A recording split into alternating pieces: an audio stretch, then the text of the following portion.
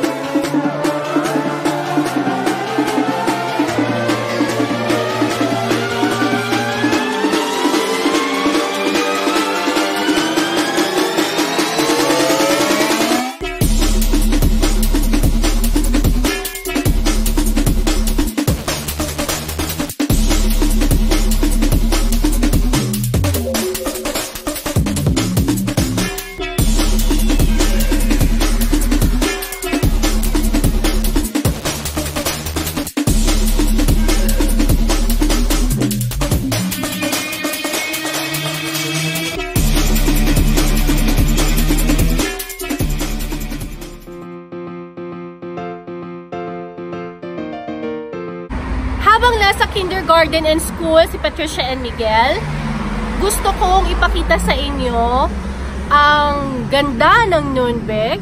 Isa siya sa mga malalaking cities ng Germany dito sa may Bayern or southern part of Germany. At nasa 8 kilometers siya from our place. We are staying in Oberasbach. At ngayon ipapakita ko kung paano kami pupunta doon sa Nuremberg ni Pia. And ano-ano ang mga magagandang tourist spots and places to visit in Nuremberg. So, samahan niyo kami!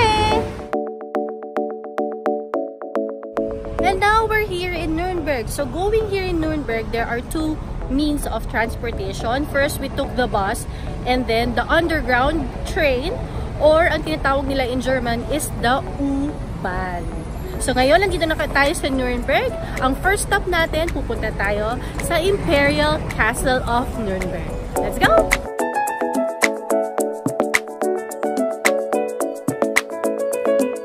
So now on our first stop, the Imperial Castle of Nuremberg.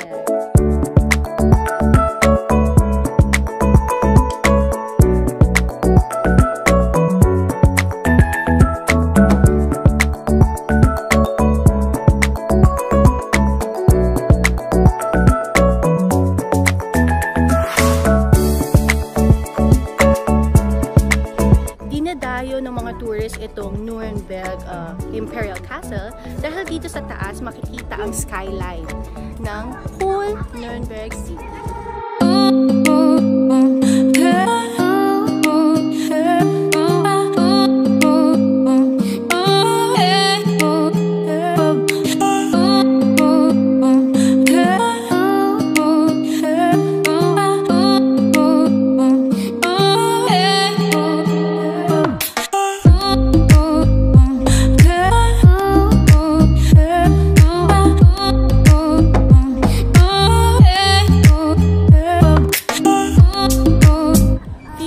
Away from the Imperial Castle of Nuremberg is this Albrecht Dürer house. So dito nakatira ang German Renaissance artist before, during the 15th century.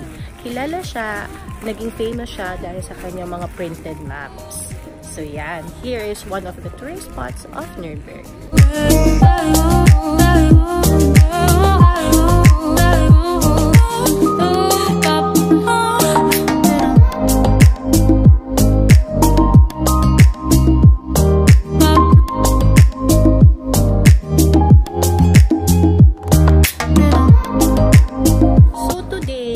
Naging museum na siya, and a lot of bars and restaurants are around in this area.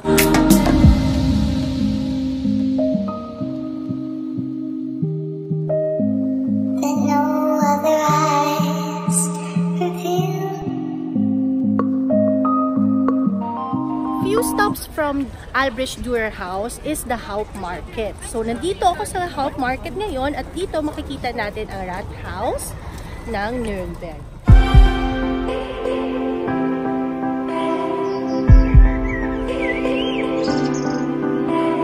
Of course, dito sa Hauptmarkt, makikita ang daily scenes of a daily market dito sa Germany.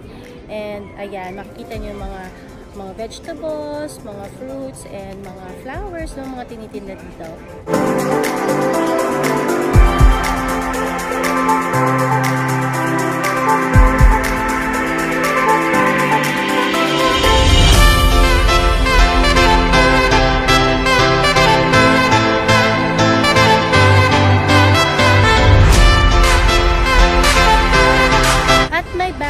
Famous beautiful fountain na located din dito sa Hauptmarkt.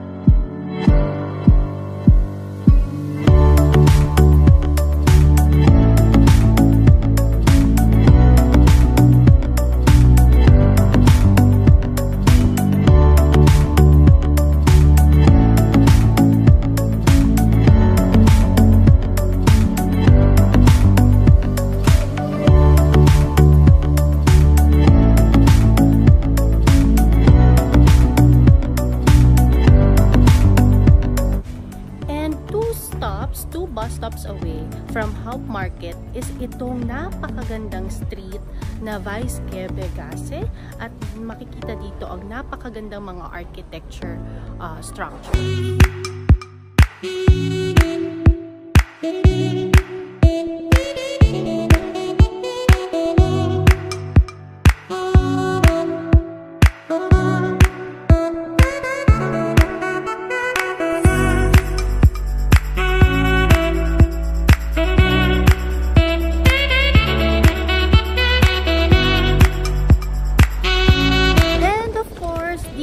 Tayo sa Old Town ng Nuremberg or ang Altstadt.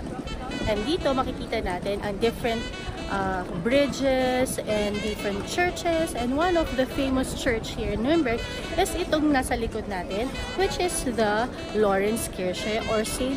Lawrence Church.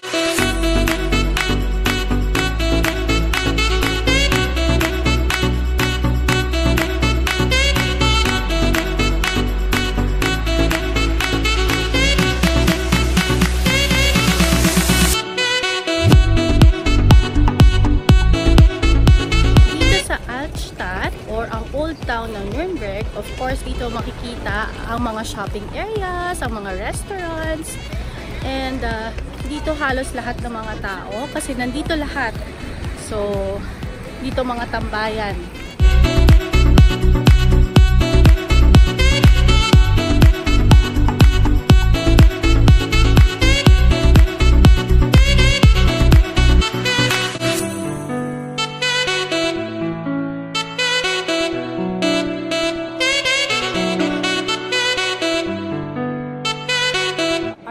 But not the least stop for today's tour is here in Docusentro, or in English, ang Documentation Center. So ito ang Germany's most important museum kasi dito nilaad nila talaga, shinare nila lahat dito ang Germany's whole history.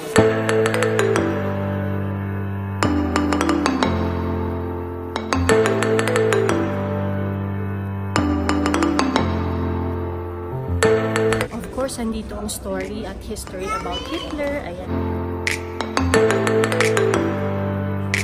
Meron mga film showing dito and explain talaga nila kung ano yung mga nangyayari, every picture, every film.